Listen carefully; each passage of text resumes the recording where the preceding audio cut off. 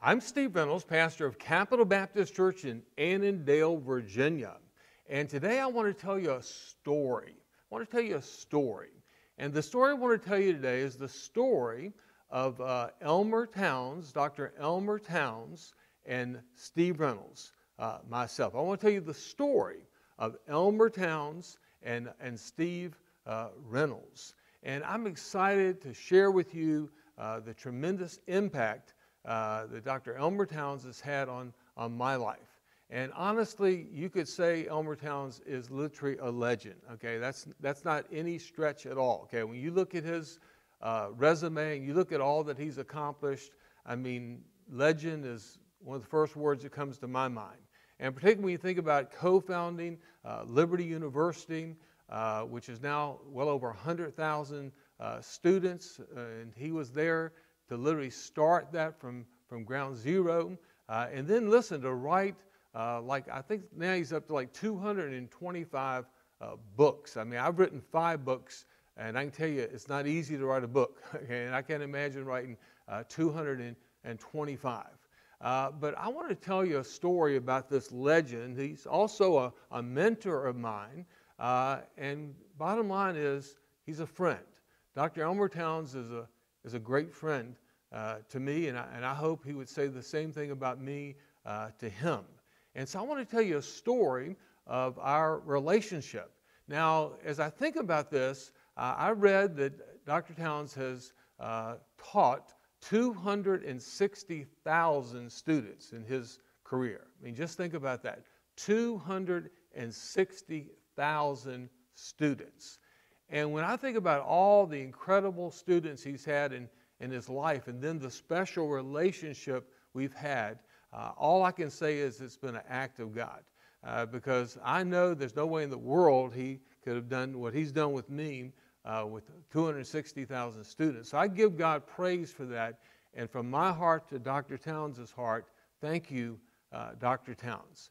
And so as I begin, I just want to say some things, some general thank yous. Number one, thank you for co-founding Liberty. I mean, Liberty has been a huge part of my life. It's been a huge part of the life of people that I love and friends, lifelong relationships I have. It's been a huge part of our church. So thank you. And I thank God I could be there in those early years, okay?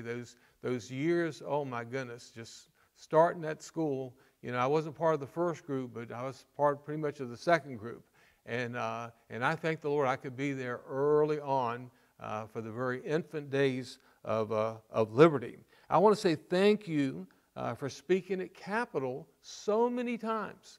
I mean, I don't know how many times, okay, but you've spoken here, a lot of times through the years. And it's just been such a blessing to have you fill our pulpit and speak to us and teach us and share some of the books that you've written that have been a blessing to us. And then I want to say thank you for being there for the good times and the bad times. You've been part of so many good times. I'll never forget, right now as I'm recording this, I'm actually celebrating my 40th anniversary here.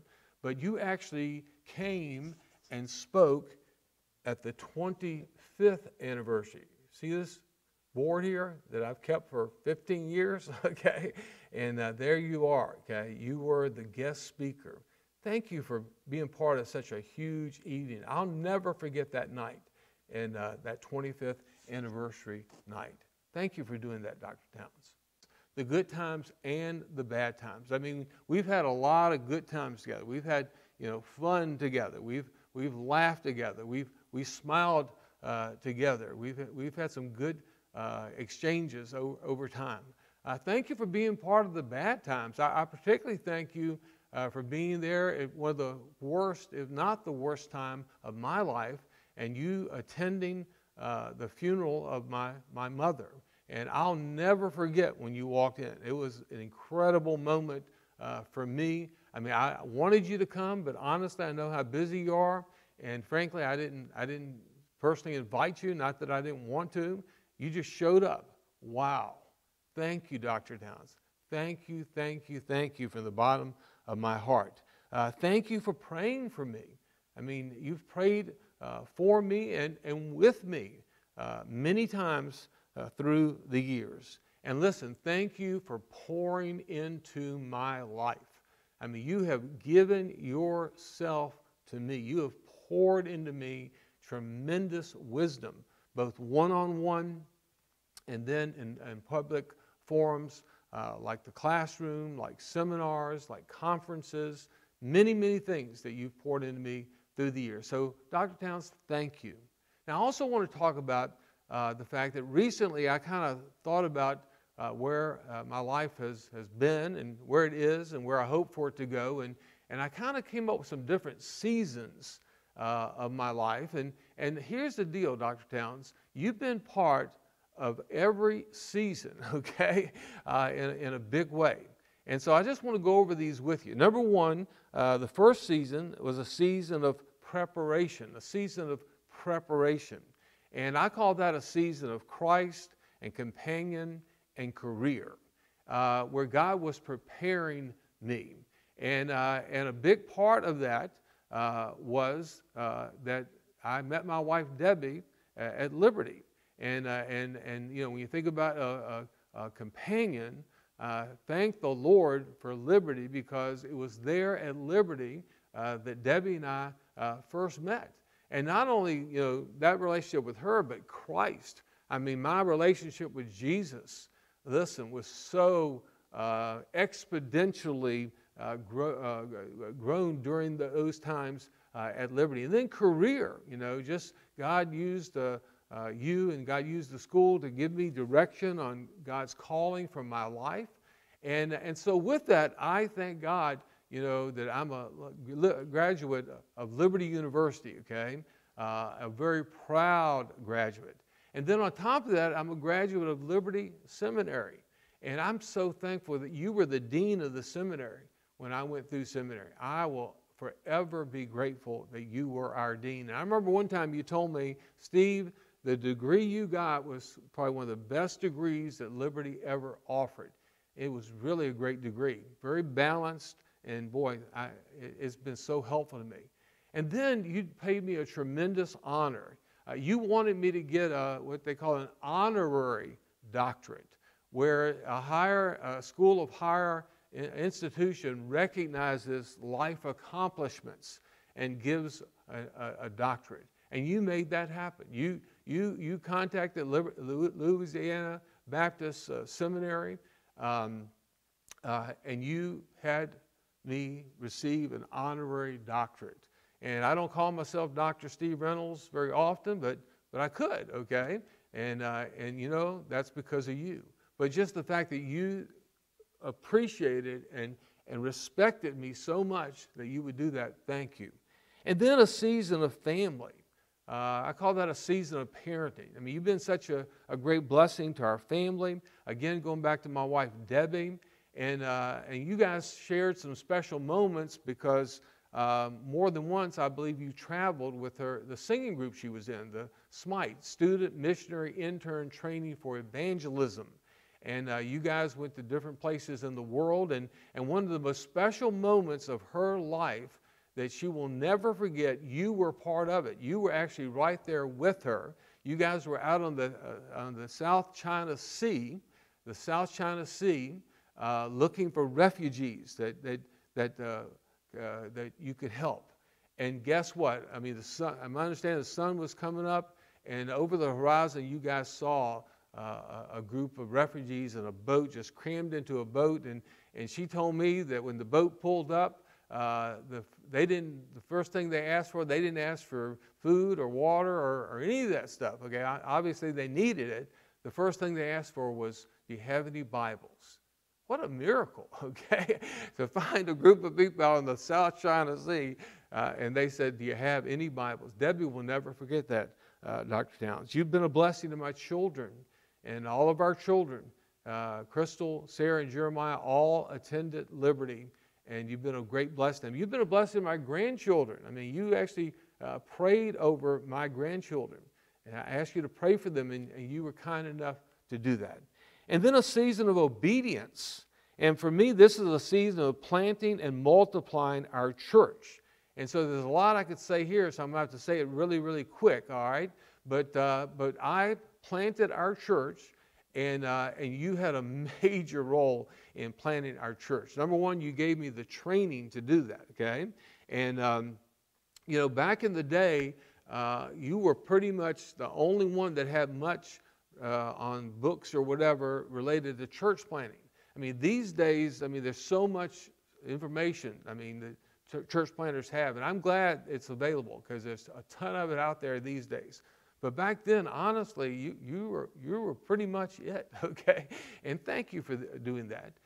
You provided the team. You helped provide the team, and God brought together Debbie and Bob Agee and our spouse, his wife Lynette, and Roy Jones and his wife Melinda, and listen, all that happened at Liberty, okay?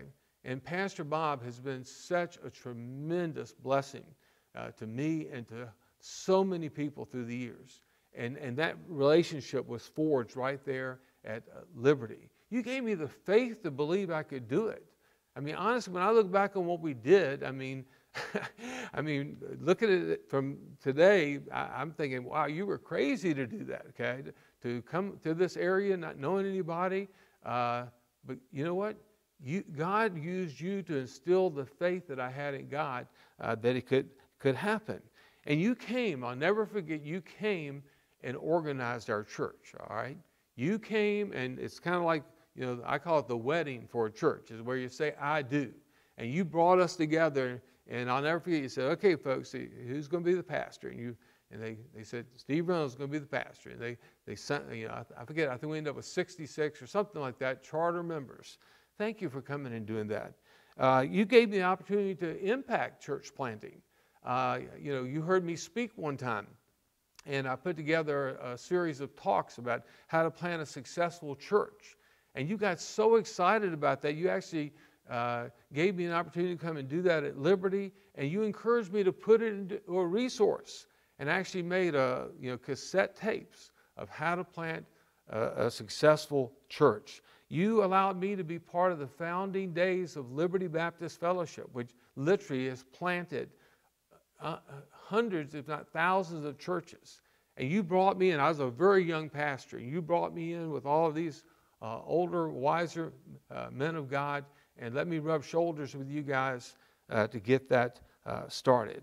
And then listen, also multiplying. Our church has started 5 churches within an hour of our church. You gave me a heart for church planting. You gave me a heart for multiplying. A season of sacrifice. A season of developing and building our church. You were always there through the development of this church. How many times did we have lunch together? How many times did we talk on the phone? How many times did you write me letters? Okay, I got a bunch of personal letters you've written me, okay? You helped develop this church. And listen, when it came to us building a building, I'll never forget, Dr. Falwell came and he was the main person, right? Wherever Dr. Falwell went, he was the main man, right? We all know that, okay? But you came with him. I'll never forget. You came to the banquet to celebrate the new building just to be with me. Just to be with me. You didn't even have any role, responsibility. Maybe I asked you to say something. I don't remember, but you didn't come to say anything. You came just to be with me, to be with us. Thank you, sir. Thank you. And praise God for that building. It was a great time of sacrifice. And then the last thing, and I know this is a little long, but I'm leaving out a bunch of stuff. Trust me, okay? The other season I want to mention is a season of health. A season of health. And so the first thing I want to talk about is this is a season of losing to live. And the first thing I want to talk about is your example. Your example. You've always taken care of yourself, And here you are now, you've been around, 9 decades, okay? Think about that. I want to live a long, prosperous, not only just alive, living, okay? Literally at 90 years of age, traveling the world, literally, preaching and teaching, and wow. Thank you for being an example. Thank you that you never had to lose 130 pounds or whatever, okay? You were always a great role model in that area. And then, listen, you had such an impact on me even being an author, much less, writing a bestseller selling book, okay? And when I felt impressed that I needed to write something because so many people were asking for it, you were like one of the first people I talked to. And you encouraged me and guided me. I mean, and I've only written a measly 5 books, Dr. Towns. I'm sorry, only 5, okay? not over 200, but I thank God for my books. And it started, Bod for God, it was my most famous one. It started out as a self-published book. And then it was you, Dr. Towns, who was on the board of a publisher, Regal Books. And you're the one that told them they need to contact me and they need to publish Bod for God. And it happened. And then later on, Baker, after Regal closed down, Baker picked it up and praised God. But again, you were part of that. And that led to Get Off the Couch. That led to Healthy Renegade Pastor. That led to Wise Up. That led to Taking God to Work. But listen, all of that, particularly the health aspect, I mean, literally you have, through influencing me, we have helped thousands and thousands and thousands of people, okay, lose weight and improve their health. You did that, Dr. Towns. Thank you. So, sir, today I want to thank you. I want to thank you for investing in my life. And I don't know, 260,000 students, that's a lot, okay? But the truth is, I know you haven't had this big of a relationship with very many of those students. And I thank you for whatever reason, God showed me favor in giving you to me. And I want to say thank you, sir. Thank you for giving to the Lord so that God could use me and bless me with so much. Thank you, Dr. Elmer Towns.